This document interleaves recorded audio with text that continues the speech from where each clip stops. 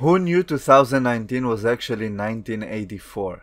Making basic biological statements that are 100% true can get you fired. Can't wait for this video to get demonetized as soon as I upload it. Let's read the story, then we'll talk about it.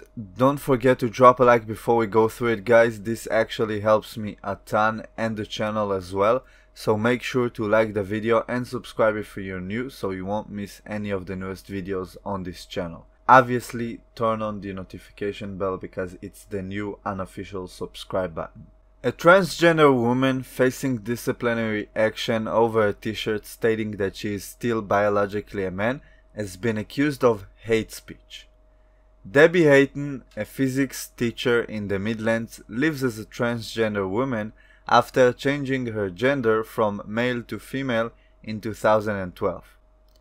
But unlike many people in the trans community, she does not believe her sex can be changed and is vocal about the fact that she will always biologically remain a man.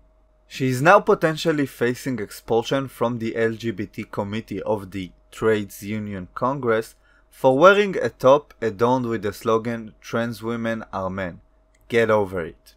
If the TUC rules against Miss Hayden, who has sat on the committee for 5 years, it would mean that even transgender people face being accused of transphobia for saying that they do not believe an individual can alter the sex they were assigned at birth. Miss Hayden, 51, who has undergone surgery and hormone treatment, wore the t-shirt to an event organized by campaign group Fair Play for Women in July, and it attracted a complaint in August. According to the Sunday Times, 12 members of the LGBT committee wrote to Frances O'Grady, General Secretary of the TUC, a federation of unions representing 5.5 million working Britons, saying that by wearing the t-shirt, Miss Hayton had gone beyond discourse and the expression of alternative viewpoints, and is now propagating hate speech against the trans community. Now, this is a trans woman who have made a factual biological statement. This is not a matter of opinion. This is something that any decent biologist would gladly stand behind, and now she is facing expulsion from the LGBT committee of the Trade Union Congress where she had served for 5 years. All for a stupid complaint about a t-shirt that she wore to a pro-woman event. 12 members of the committee that she had served reported her to the General Secretary of the TUC, saying she had gone beyond discourse and expressing alternative points.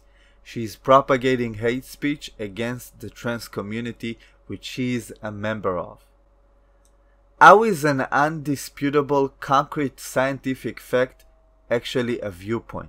Not to mention the word alternative, which I don't think they know what it actually means if they use it in this sentence.